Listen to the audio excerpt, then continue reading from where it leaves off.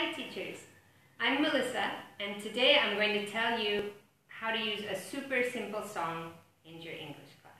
Okay? This is a song from the Beatles. You may have heard it. It's called Hello Goodbye.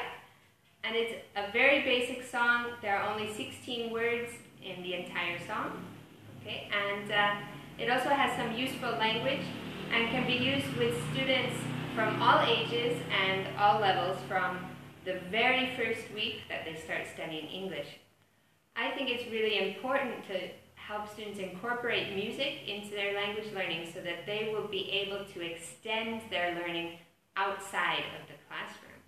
Okay? So what I usually do with this song is I put some opposite pairs on the board or on a worksheet if you want to do it that way.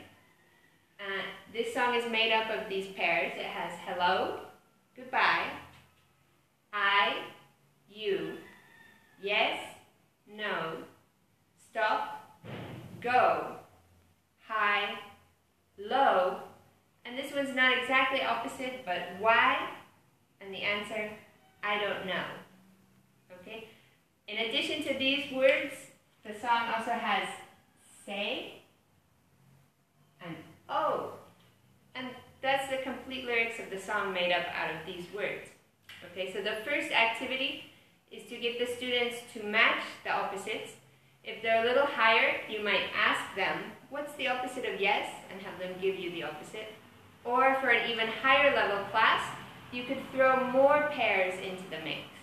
And then later when they're listening, they will tell you which ones they heard and which they didn't hear in the song. Okay? For a very simple class, with very simple materials, little prep, you can find this song on YouTube with or without the lyrics appearing on the screen. I usually put two columns. This song says I say and you say.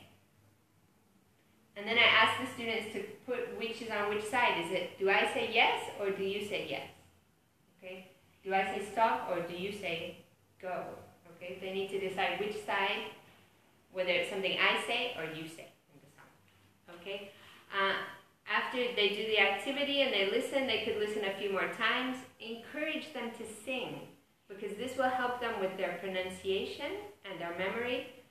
We know that repetition is really important in language learning, and when you repeat in a song, it's not nearly as boring as repeating drills or conversations in class. And then for me, the key at the end of any song activity is to ask the students what language from this song could they take out of the song and apply in their other uses of English. So this song has a really useful phrase right here, I don't know. Okay, so, and the way the Beatles sing this song, it sounds a lot like how we say it when we're speaking, I don't know. Okay, so have them practicing answering that to questions. What's that guy's name? I don't know. What time is it? I don't know. Why do we have to study English? I don't know.